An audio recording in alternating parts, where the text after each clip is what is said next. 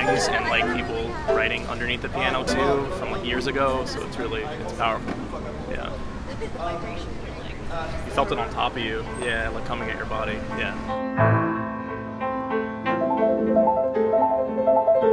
It was like everything kind of stopped existing except for what was underneath the piano. Like there was no sound, and it was just that music, and it was almost like being in a cocoon. I've never experienced anything like that before. It was so beautiful. I can't believe what I just got to witness and be a part of. The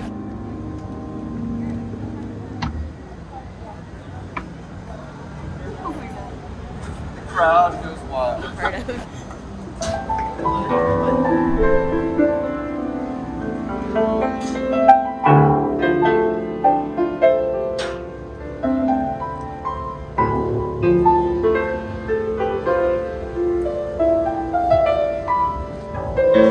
Sometimes when I get frustrated with my situation, I don't have enough money to live. I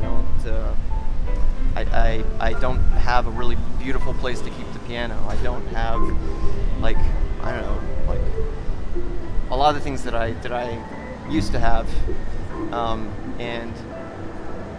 But when I think of the million people that died, I think to myself, I wish there was more I could have done.